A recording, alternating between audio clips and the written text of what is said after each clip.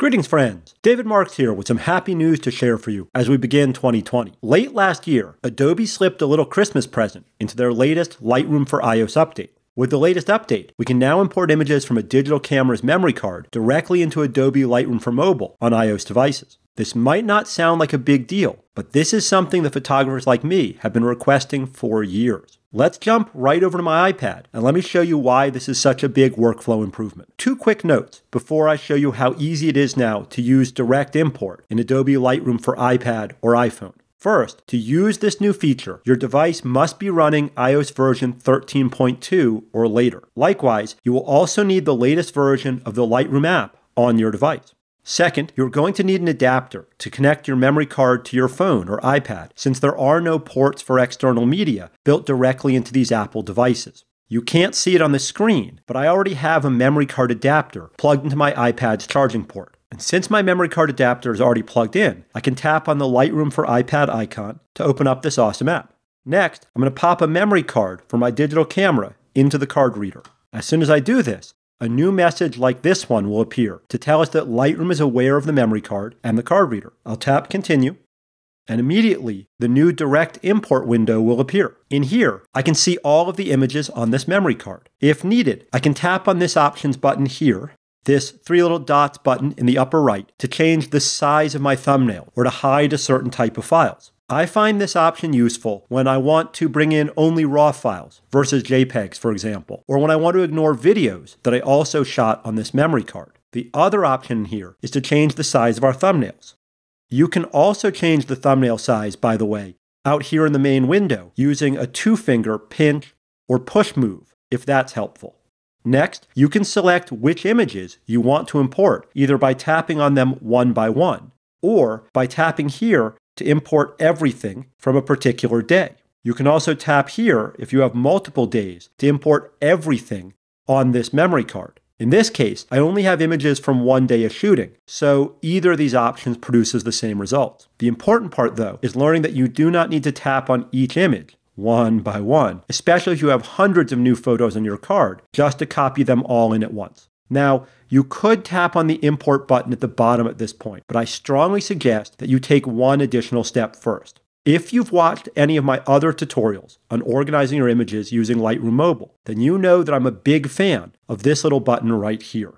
I think that using the Add to Album feature is one of the best ways to keep your image library from becoming a completely jumbled mess. If I wanted to, I could tap here and add these images into a new album. I could type something short and descriptive here about these photos, and that's what I usually do for each memory card. But what if what I want to do is to add these into an album that already exists within my Lightroom catalog? In this case, in those instances where you want to add all of your new images to an album that already exists, then what you need to do is to back out of here for a second. To do this, we need to back all the way out of the Direct Import dialog. Next, I'm going to go into the album that I want to use. In this case, I'll pick my Glacier National Park album, since that's where these new photos were shot. Now that I'm inside the right album, I can tap here on the Add New Photos icon, and then I can select From Camera Device to open up the Direct Import window again. It's really subtle, but you see how the Add To line has changed. Now, Lightroom knows that this is the album that I want to use for these images, so I can tap here again to select all of these photos, and then I can tap on the Import button at the bottom of the screen to get things copying. At this point, Lightroom will begin copying these files from my memory card over to my iPad. Once everything is copied, and once I'm online again, then Lightroom for iOS will begin to upload a full resolution copy of these photos to my Creative Cloud account on Adobe servers. When this dialog box pops up, I urge you not to delete anything from your memory card. Personally, I would hold off deleting anything from my memory card until I'm absolutely sure that everything has been successfully copied first to the iPad and then uploaded to my Creative Cloud account.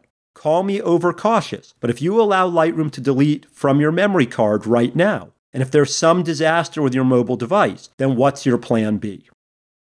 Anyway, the important part here, though, is that it was super fast and easy to get these photos from the card to Lightroom. One minor warning, though, before I end this video.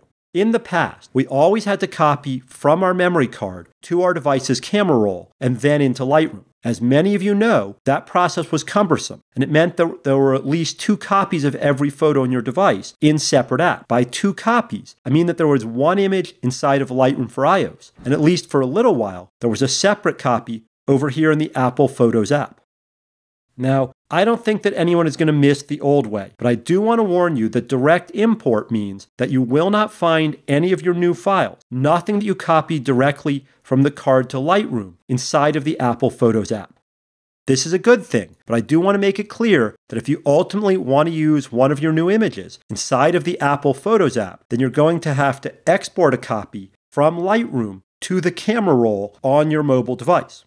Now, there are a whole bunch of new features for us iOS users too when it comes to saving files from Lightroom to another app, but those are the subject for another tutorial. Well, there you go. Thanks to direct import, copying images from a memory card to Lightroom for iOS is finally a piece of cake. I hope that you found this video helpful. If so, then please hit the subscribe button and leave us a like or a comment down below. Thanks for watching, and I'll see you in our next tutorial.